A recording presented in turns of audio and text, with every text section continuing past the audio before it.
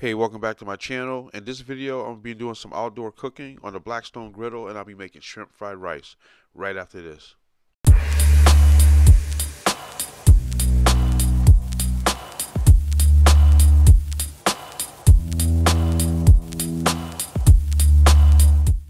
So before we get started, let me show you all the ingredients I'll be using for the shrimp fried rice recipe. Also, the ingredients will be listed in the description down below this video. Alright, so I'm going into a pot with some rice that I rinsed. Alright, so I rinsed the rice off just to get a lot of the starch off of the rice. Alright. So basically I'm doing 1 part rice, 2 parts water. And now I'm going onto the stove. Rice, I always put a little splash of oil. That just keeps it kind of separated after it cooks so it's not too sticky.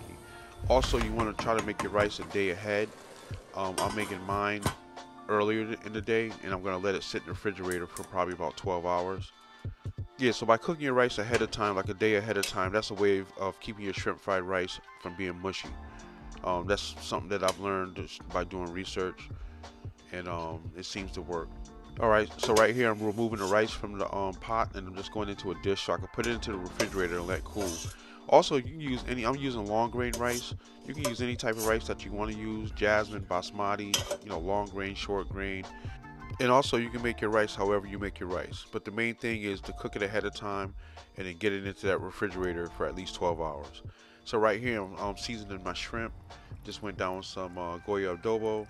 Just went down with some soy sauce, and right here I'm doing some ground ginger. Also, I just threw some minced garlic in there.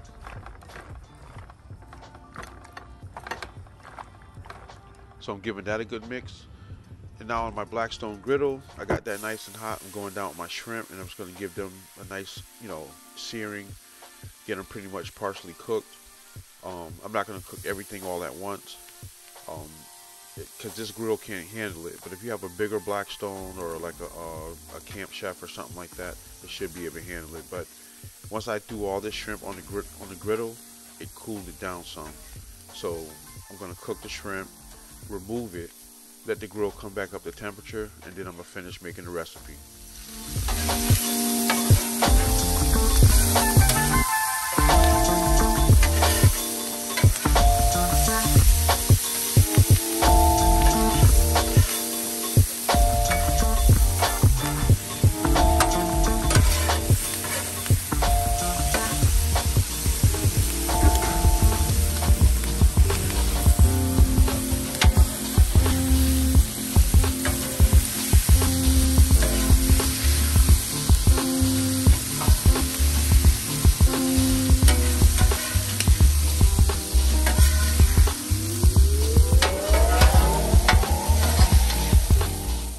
Alright, so I removed all my shrimp, and I'm going to let the griddle come back up to temperature. Alright, so the griddle's back up to temperature. Now I'm going to scramble some eggs.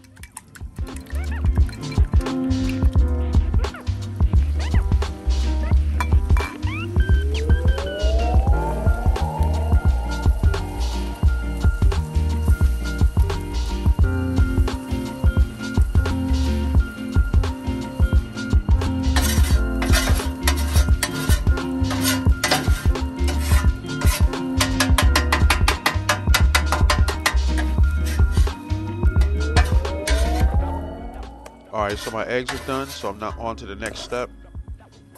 Alright, so for the next step, I'm going down with some vegetables. Right there, I just went down with some diced onions. Now I'm going down with some sliced baby bella mushrooms, some broccoli, some peas and carrots, and some bean sprouts. And you can put, obviously, you can put whatever, vegetables that you want to put in your shrimp fried rice.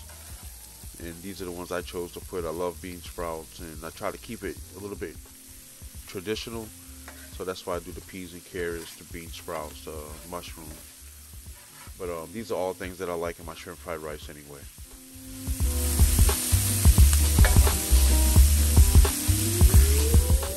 So now I got all my vegetables nice and sauteed. I'm going in with my rice. So I made a little bit too much rice, so I'm not going to use it all. I didn't want to overcrowd the grill. Alright, so yeah, just take that into consideration when you're making your recipe.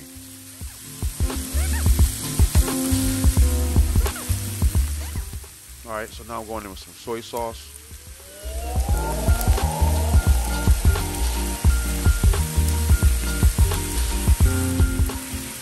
Alright, here I am going in with some oyster sauce.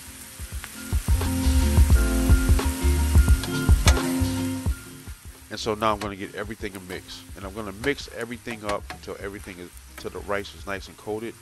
And there's no more white rice left. Everything pretty much has taken on the color of the soy and the oyster sauce.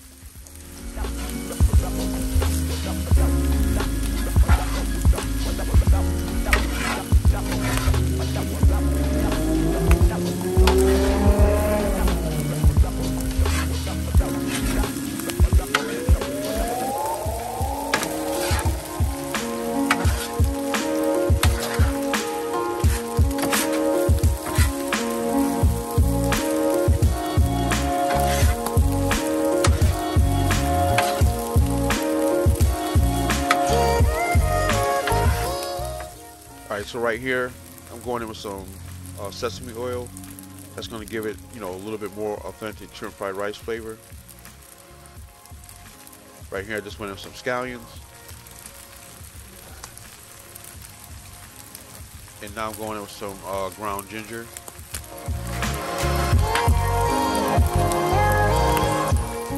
And now I'm going to make sure those ingredients are thoroughly mixed into the rice.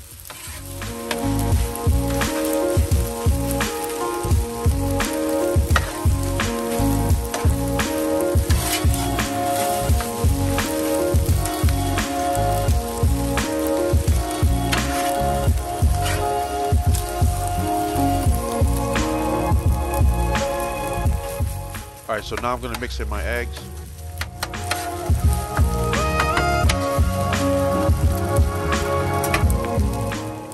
And now I'm going in with the star of the show, the shrimp that I cooked earlier.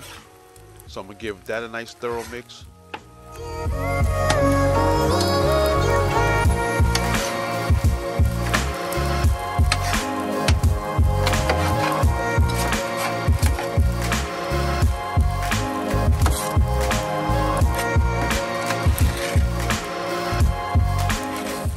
Alright, at this point, the shrimp fried rice is done. Not much more I can add to it to make it any better. But I am going to add some more scallions. But I just want to thank you for checking out another video. I hope you subscribe to the channel.